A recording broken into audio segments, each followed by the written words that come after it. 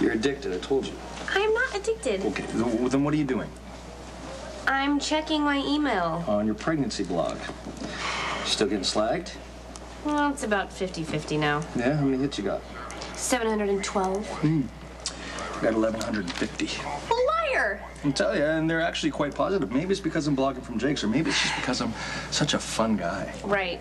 Elizabeth, could you please check Patrick's blog for me? Because, you know, I'm not supposed to. I think he's exaggerating just a little bit. No, I am not getting in the middle of the two of you in person or in cyberspace. Dr. Scorpio. Been a while. Curtis. Looks like you didn't need my daughter after all.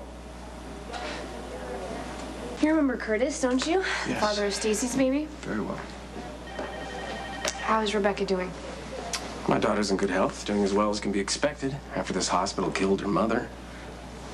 Curtis, I understand why you're upset before Stacey had just died, but there's no excuse for treating Dr. Scorpio like that. She tried to steal my kid. Show some respect or you can leave. I get it. You're the dad. You don't know what you're in for. Mr. Reitzel, you are welcome to wait in Dr. Ford's office. You better have that insurance settlement check ready. Hedge fund market a little slow lately? Rebecca has a trust fund. Do you have one in place for your child? And given that you're HIV positive like Stacey was. HIV had nothing to do with Stacey's death. You better be ready regardless. She dies, it's on you to raise the kid.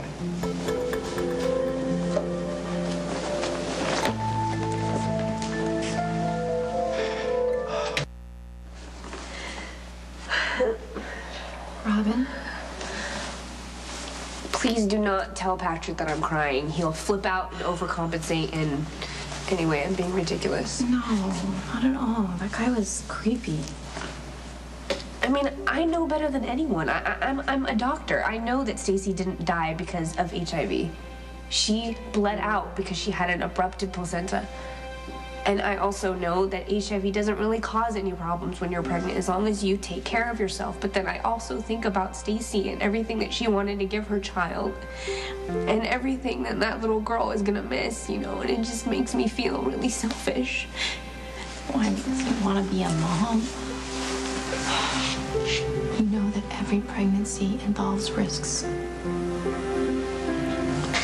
But HIV is a chronic and potentially life-threatening disease. You know, I could develop complications at any time. Don't even talk like that. What if I die of AIDS? Or what if I die of something else? And my child's alone. I don't want that to happen. Being a single mom is like walking a tightrope. You move carefully, one step at a time, and if you start to lose your balance, you find your way again, and then you just keep on going. Unless you fall. No, you never fall. You never fall because you never, ever look down. You don't let yourself think all those terrible thoughts because then you will scare yourself into not seeing all the good things. Like the first time Cameron told me that he wanted to be a doctor. Or the first time Jake picked up his little sippy cup all by himself. See, that's the life that I want to have with my child. I want to be able to appreciate all the little things. Well, then stop doing this. Stop scaring yourself. It's a waste of time and energy.